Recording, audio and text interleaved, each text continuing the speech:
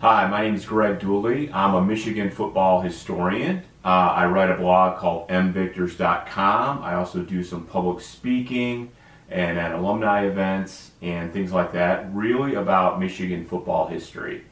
And what I've always tried to do is find different ways to bring that history forward for people to consume.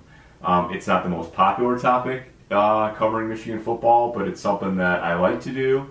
And there's certainly a niche following for my fellow historians or people who love history. So recently I had the idea of bringing a different way to bring history to you, namely around something that many of us do, is the collections we have and the things we collect, the items we scour eBay for. For many of us, that's filling a man cave, as we call it, of Michigan stuff.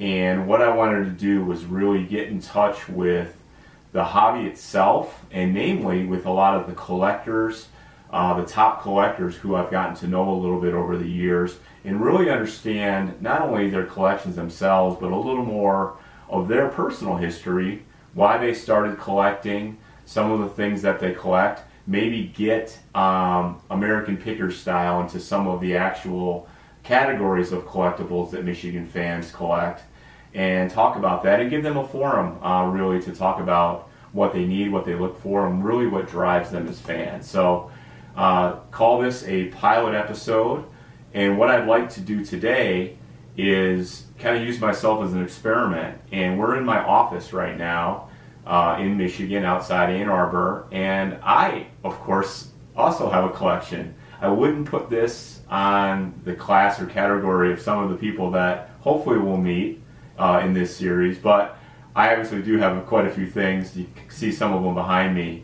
So what I want to do is walk around my office a little bit and really approach kind of looking at my collection through the lens or through kind of the style that I like to approach some of the other collectors when we're looking at their stuff. This is one thing I have in my office. It probably should go in the basement, but it's pretty heavy. This is an actual locker from the Schembecker Hall renovation. Actually, I think it was 2 renovations ago, where they ripped out the old lockers. This thing's very heavy, but this is an old locker that actually used to be in Schembecker Hall, obviously not in the stadium, but in the practice facility. It has his number on it, and this doesn't mean that, say, Jake Long or John Jansen used this locker. Maybe they did. I think it was just the locker number. But the locker works. I actually keep stuff in it. I keep shoes and things in it, and it's a pretty cool item because one thing I like about it is that there's actually a practical use for it. I actually keep some of my stuff in it and use it. No, I don't have any illusions that I was a Michigan football player, but you know, when I come here in the morning, I grab my shoes, my backpack, whatever.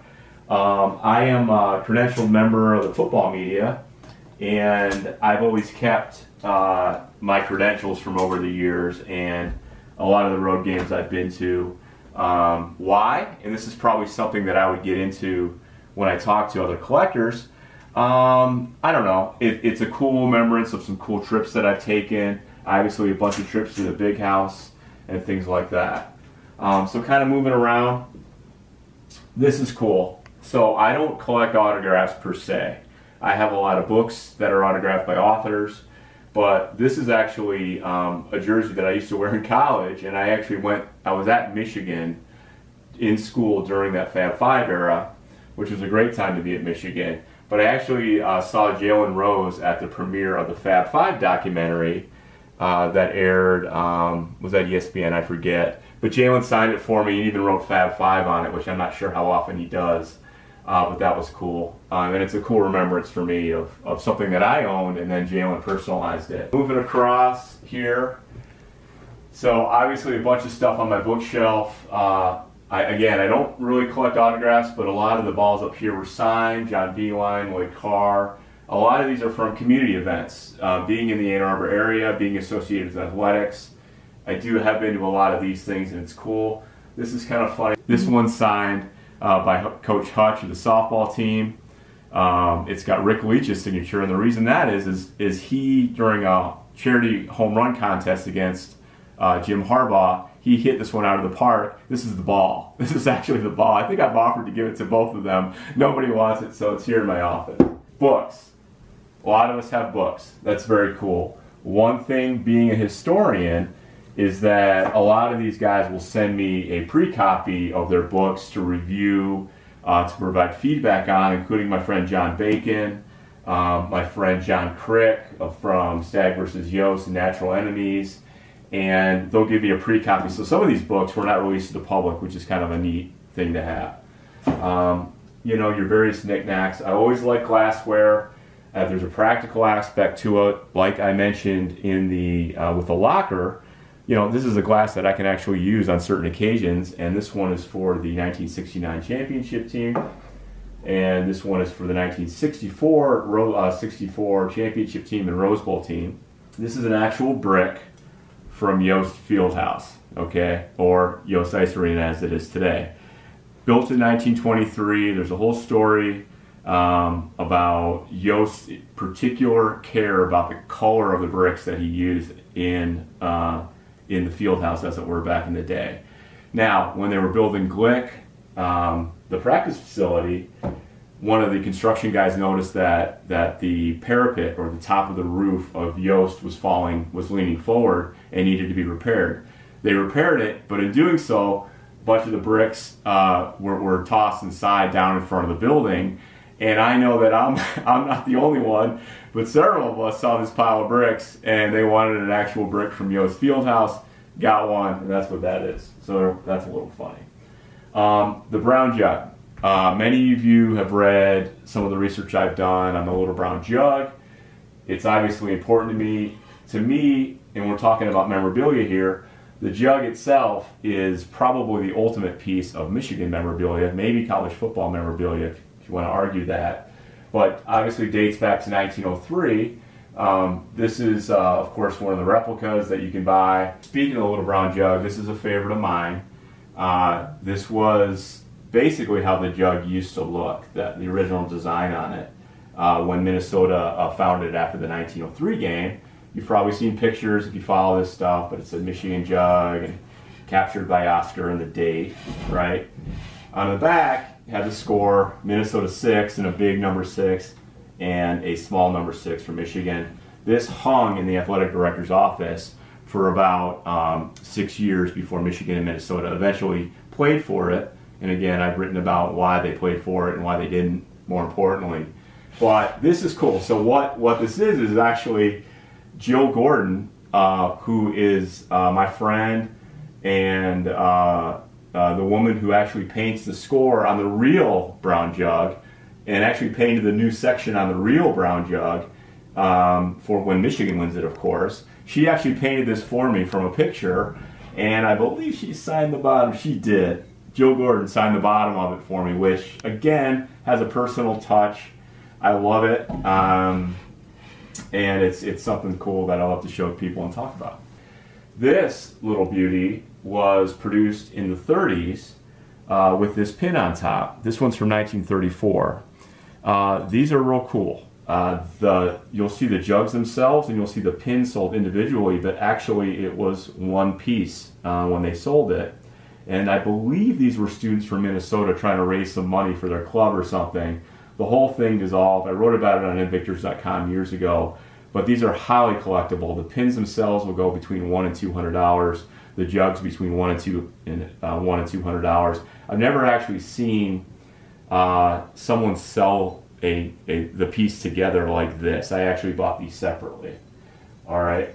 Most Michigan fans have some sort of helmet, whether it's autographed or not. Mine is autographed, but not by whom you might think. All right. So I happen to know just from doing research and stuff that the Schutt brand helmets that Michigan used to wear, and you probably know they're all hand painted. These aren't decals. Were painted and remanufactured and reconditioned every year in Oxford, Ohio. Why Oxford? Well, Bo and John Falk had a relationship with a company called Capital Varsity down there that did all the Schutt helmets for years, and even after Bo moved on from coaching. Well, the guy who for years since the 70s who actually did the painting of the helmets is a guy named Russ Hawkins. And Dr. Steve Saperdanis and I went down to Oxford, actually met Russ, he actually painted up a couple mock helmets for us and showed us how he did it. We videotaped the whole thing, but Russ signed this helmet for me in there, and I don't know if you can see that on the camera, but that's Russ Hawkins' signature right behind, above the ear pad there. Very cool. Black and blue movie poster. Of course, this is the story of Gerald Ford and Willis Ward. I love it, so I had it mounted. I've participated in a few of the segments on it, especially about what happened in the 30s during this game. This means a lot to me because I feel like I had a little bit to do with kind of bringing this story back to life. Of course, I didn't find this story about Willis Ward and what happened during the Georgia Tech game, but I wrote about it, and I feel like I had a hand in kind of popularizing the story, which needs to be told. They did a really good job with the movie poster, obviously with Yost and Ford and Ward on it. So what the Black and Blue documentary gets into is the whole incident with the main character, Willis Ward, who's an African-American player. He's a track star, but came to Michigan to play football, and there was some controversy over whether he could be on the team or not. Harry Kipke, the coach at the time, got him on the team. He's not the first African-American to play football at Michigan, but they're a bit of a long stretch. And the story goes is that Fielding Yost made that happen, or made that not happen in this case. But Yost isn't the coach anymore. Now it's Harry Kipke. Kipke wants Ward on the team, likes him, befriends him. He's on the team, comes to school to play football. But in 1934, Michigan plays Georgia Tech, and of course, they have different views of African Americans, their place in the football field.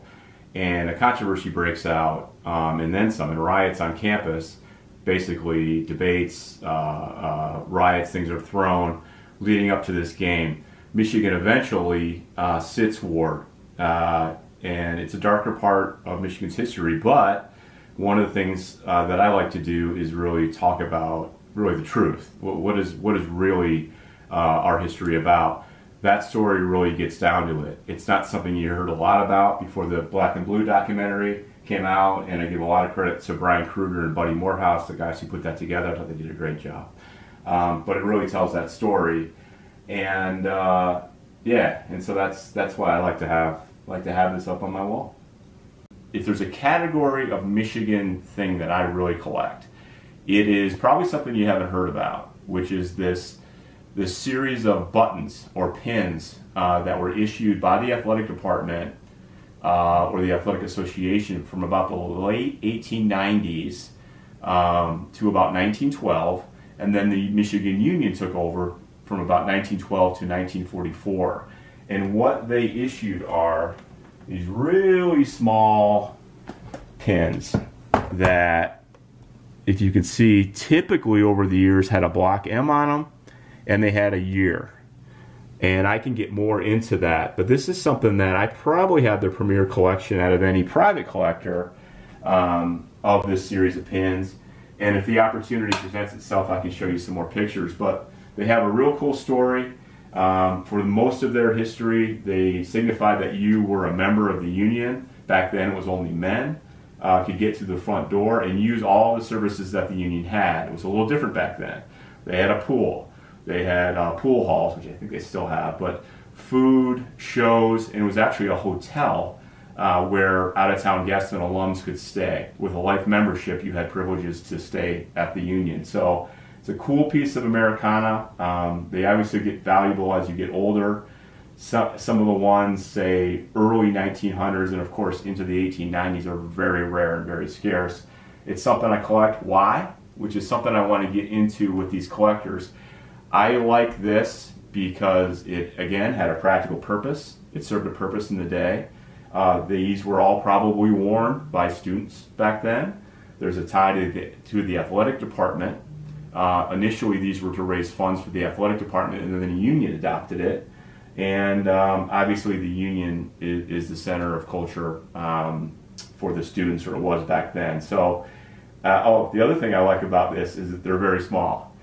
Unlike the locker, granted, it's probably the biggest piece of memorabilia you're going to see, but it's going to take Jake Long, Taylor Lalonde, and John Jansen to move it out of here. These can fit in my pocket. They also are very valuable. The ones from around the turn of the century can go as high as a couple $100s and have recently on eBay. So that's something I like to collect too. This was a gift. I've been to a few Rose Bowls and seen Michigan play a few times, but obviously it's been a long time. This was a gift after the 2005 Rose Bowl, back when Rose Bowls were common, ubiquitous even. And of course, at the time I didn't think this would ever be kind of a relic or something I would look at and get kind of an emotional reaction to. But I do keep this in my office. I do want to go back to the Rose Bowl, and it's been a long time. All right, so not all my stuff that I have is in my office, and like many collectors, I've moved a lot of stuff into a basement, and we finished our basement a couple years ago, and it's not all primarily Michigan stuff. That's never going to happen. But I do have a few cool things that I think are cool down here to show you.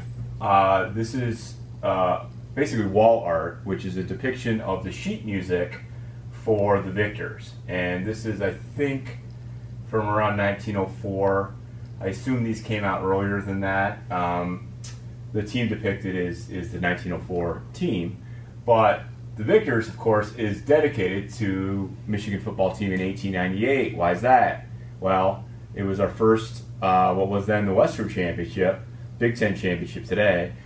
We beat Stag 12-11 in Chicago. Louis Elbel, who wrote the Victors, was a student at the time, wrote the song on the way home. It was later performed, I think a year or so later, and of course became the Victors, our fight song.